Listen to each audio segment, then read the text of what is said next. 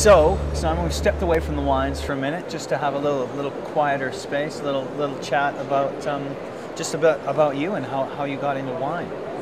It was a hobby. I had two hobbies. One was wine, one was writing. But my job, I used to design computer systems. Okay. And I got bored. I was in my mid-20s and I got bored with it.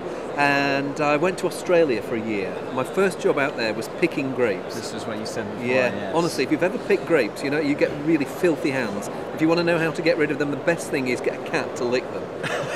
Grape juices come straight off your hands. I'll remember that. That's that's one for everybody out there. Yeah. Cats' tongues, grape wipes. And I came back to England thinking I can go back into the computers, but no, I thought I'd pursue my hobby.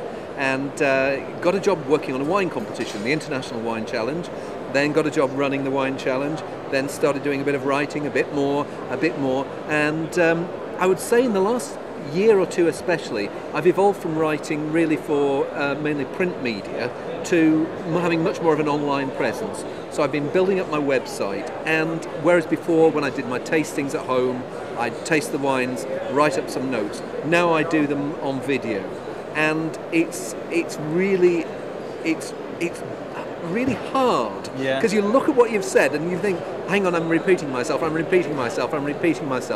People can comment on the wines, I can tell them what I think, but I can say, look, this is just my opinion, what do you think?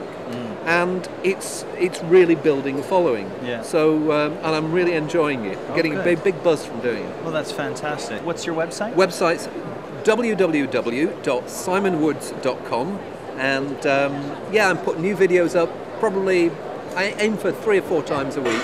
At the moment it's London Wine Fair, so not so many going up this week. Right. But keep an eye on there, and and do some comments, please. Yeah, excellent.